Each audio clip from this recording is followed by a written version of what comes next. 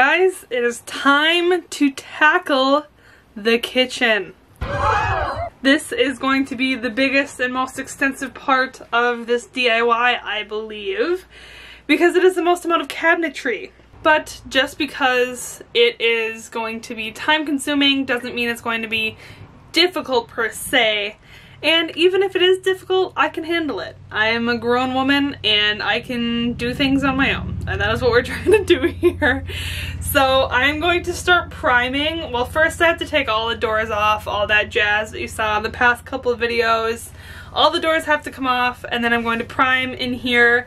I'm going to do some taping as well. I'm ready to get going in this. I'm hoping that today I can kind of just kick out all the primer and be done with it. So without further ado, here is the beginning of the kitchen renovations.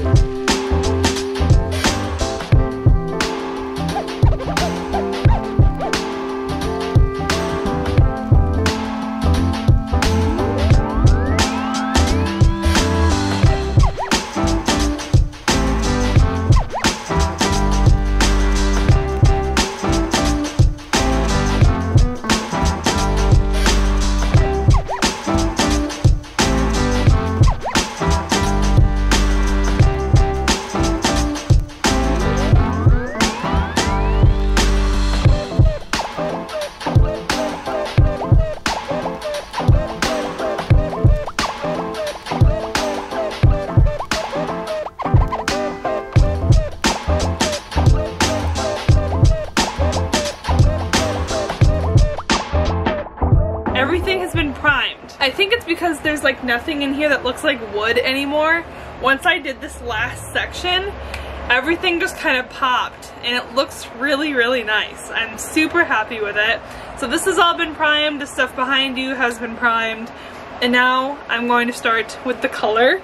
We're doing the same color as we did for the office desk stuff. Without further ado, it is time to get color in the final stage. It is weird how it's coming together. There's still like some things to do, but this is like the last big thing.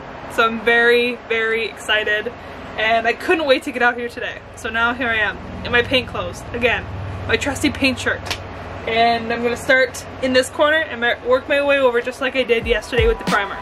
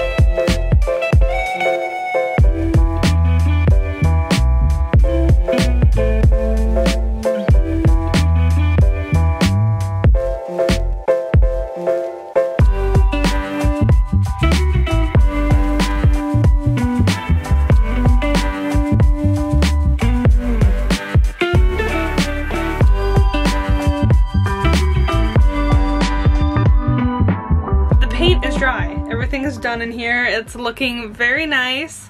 But I had a decision to make today, which I have clearly made. I've been trying to cover that wallpaper up in every other section of the RV, but here I bought some tiles and I'm gonna put them up, but I only wanted one row, so I didn't know what to do with the rest of the paper. And I asked both my parents and they're basically like, just paint it or, you know, do a solid color. So I primed it already, and I'm gonna go in with white paint. This will be the only thing that I'm painting white in this RV. I primed it already, and that really helped to get rid of the flowers. You can see where I didn't prime. I didn't prime down that side of the wall because it's just gonna get covered with tile anyway. It'll kind of bring everything together, considering that the microwave and the vent hood are both white. So let's get painting white, shall we?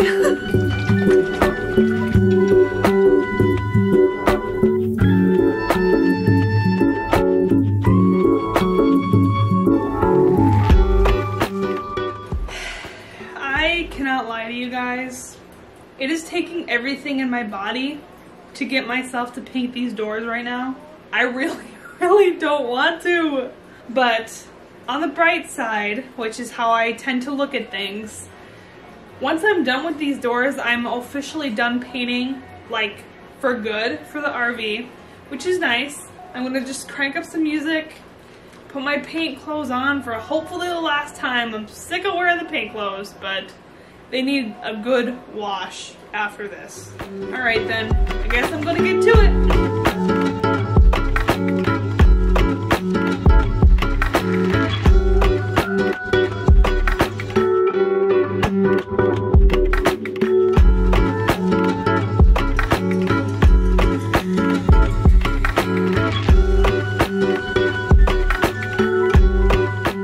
I'm gonna go ahead and put the contact paper that I bought for the kitchen onto the countertops. I know that contact paper is not meant for countertops. I made the conscious decision to put contact paper on my kitchen counter. It's a very thick paper. That doesn't really matter in terms of, I'm not gonna be putting anything hot on it. I have plenty of trivets. I have plenty of those little cork things, coasters if you will. And I know the risks. I will always use a cutting board, and I will always use trivets, and that is what I'm planning to do. So I'm putting contact paper because it's a cheap and easy solution, and I really like how it looks. I want everything to look kind of the same. I'm going to put the concrete looking contact paper on the kitchen.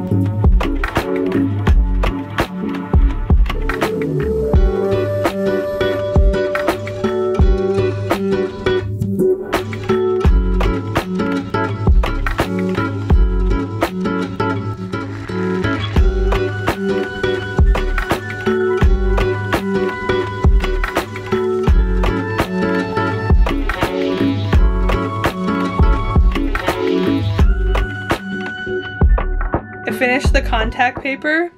To say the least, I'm obsessed. I'm obsessed. It looks so good. Look at this. It's like a brand new countertop.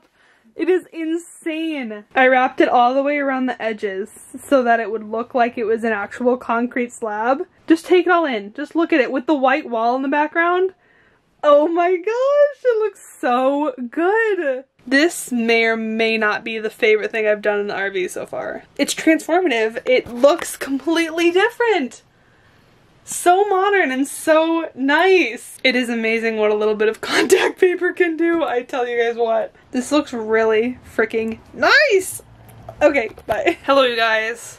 I have officially finished painting. I figured I would try to replace the faucet in my sink. I don't know, it was just sitting on the couch. I want it out of the way. I want to get it done, and now that I'm done painting, I can actually replace it. I figured, how hard can it be?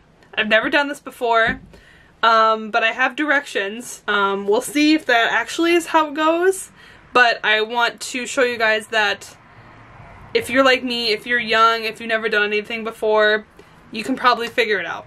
Like, I can probably figure this out, and if not, it's not the end of the world. So I'm gonna try to do it by myself, and we'll see what happens. So I will show you guys the faucet that I bought. Here is the faucet, It was on sale at Menards. This is the old faucet here. It's fine, it just isn't very tall and it doesn't allow for good like dishes room, so this is what I'm replacing. And also I have absolutely no water hooked up right now, so it's not like I'm going to leak all over the place. I'm not nervous, but I'm apprehensive. I just need to make sure I'm following the directions correctly and we'll figure it out. So let's try to install a sink faucet by myself for the first time.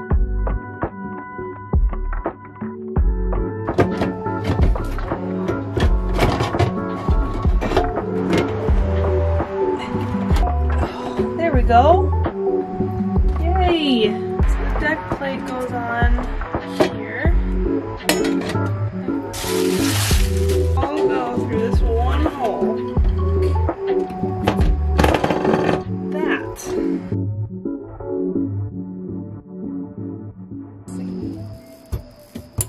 I totally left you guys hanging there with the sink. I didn't finish that for some reason, so let me give you a final reveal.